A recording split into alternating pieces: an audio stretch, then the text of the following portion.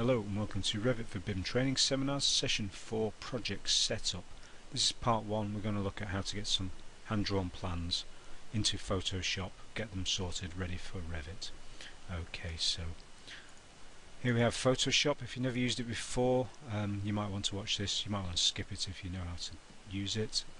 I'm going to bring in some plans from Windows Explorer, and I'm just going to drag and drop the first one onto the page. This is my overview just to explain what I'm doing. I've got a plan of a building that I'm going to put into Revit. I've got an elevation from two sides as well, and a scale showing on my plan what 10 meters is, which is going to be useful later. Just close that off. So now you've seen what I've done there. I'll do one of the plans, drag and drop this on. There's a few things you can do to prepare for putting them into Revit, and one of them is to make sure the brightness is okay.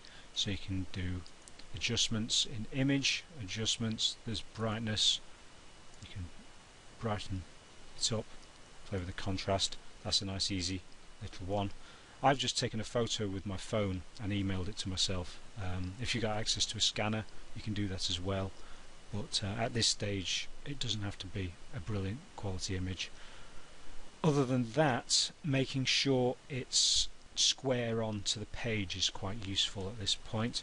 If I go to drop down view and show rulers, if I click and drag down, I can just quickly check that my building is horizontal and vertical. So that's not too bad at all.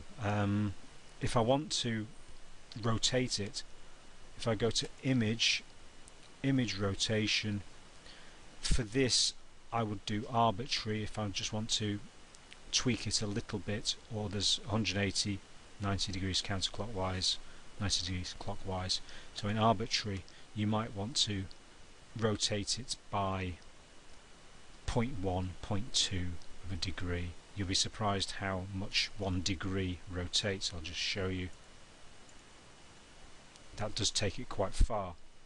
Just going to undo to take it back. Okay, so that one's fine. So go through your images and sort them out like that. Cropping them down if you want, you can use this, which is a selection tool, where I'm not going to crop it down too much. I'm going to make a selection and then go image crop, and it reduces the size of the image down to that marquee. Control D on the keyboard deselects the marquee, and I can save that off as a JPEG. Okay, so it's pretty straightforward. Any of your plans, elevations, sections that you've hand drawn, you can do this way. Save them in somewhere sensible, and we'll move on to the next stage in the next video. Okay, thank you.